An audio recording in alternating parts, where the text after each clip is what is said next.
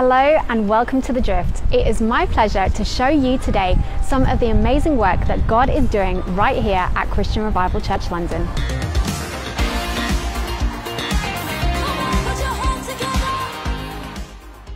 We continued our sermon series, Multiply. We gathered together in home churches all across the UK and Europe to celebrate Pentecost Sunday. And Pastor Thabo explained the power of our faith through the Abrahamic covenant. God's plan has always been to reconcile man to himself. And through the covenant, God made a promise to man and to himself that he would restore us to our original purpose through Abraham's seed, Jesus Christ. We obtain this covenant through faith. This knowledge comes through hearing, accepting, and believing the gospel message. The reproduction and multiplication of the family of God can only be achieved through us sharing the gospel of Jesus Christ. We had a conversation with some of our church members on how this series and online church experience has impacted them. If there was one thing that really challenged me the most as a believer, as we've been listening to this Multiply series, I would say that it's our call to be witnesses of what God has done, be witnesses of what God is going to do, and to be more effective as we reach out and engage with people in the world. It's made me realize that multiplication isn't just a good suggestion from God, it's actually an expectation. And knowing that, it's changed my whole paradigm on it. I've started thinking of ways how I can implement this practically. So even in our church, we have things called home cells, so small home groups. God's really laid in my heart to practically plan and strategize how I can grow these home cells. And ultimately, spread, the fire of God, across this country. It's like we ask for blessings and, we all do it. We say, oh, bless me, God, bless me, God. But what is the purpose behind that blessing? What do you want the blessing for? Because I would truly believe we are called to be a blessing to other people. So whatever God gives to me, I'm meant to share with other people. And that was very eye-opening. It was a reminder of actually God is very faithful with every single promise that he has made. From what he promised Abraham to Noah, it just reminded me actually God has promised me so much in my life, and that I need to receive that and take it and pray over it as well and just trust God in those things. Today's message really struck me, especially when he was talking about Abraham and how Abraham just believed what God said. What God says is the truth. He is no man that he shall lie. So that is really just to stand in faith and just know that God said it. It's going to be done because his promises are truth. For me personally, what really got me is stepping out in faith. So God has made all these things available.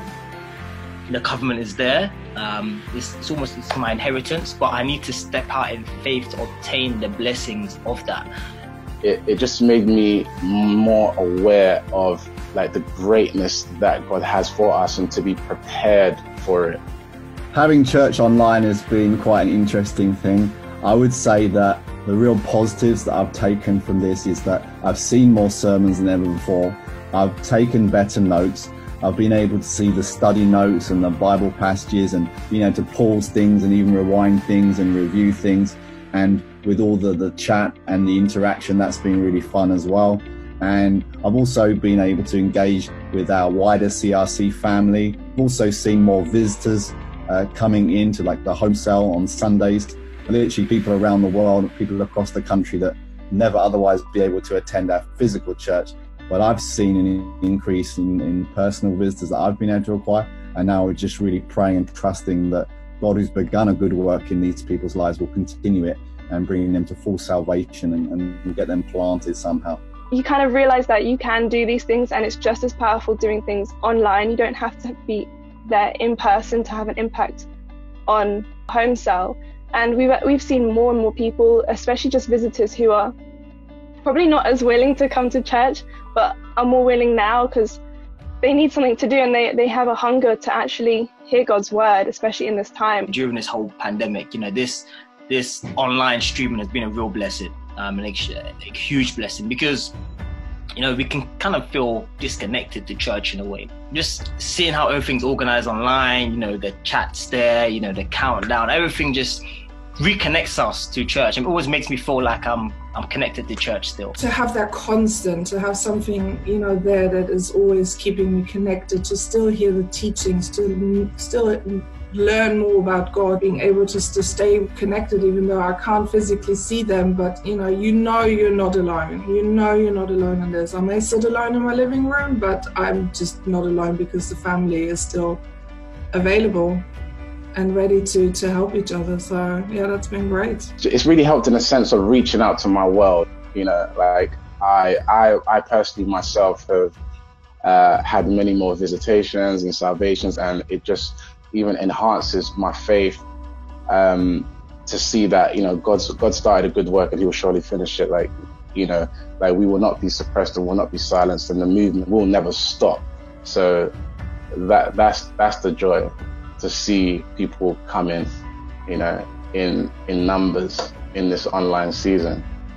It's an incredible feeling knowing that I'm part of something huge that started way back with Adam to Noah, and then Abraham and King David and Solomon and Jesus, that I am, as a child of God, and part of this history. God planned in advance what we were going to do. He's prepared good work for us to do. And I'm really excited that as we press in and know Him more, God multiplies and increases favor and faith in our lives, that we're going to see incredible end time revival. I really believe that. And I'm grateful for these sermons that are stirring us to believe for bigger and bigger things. Here at Christian Revival Church, we have a vision to build one church in many locations, both nationally and internationally. And we would love to connect you with the vision, so please do get in touch with us on social media. That's all we've got time for today. We hope you have a great week.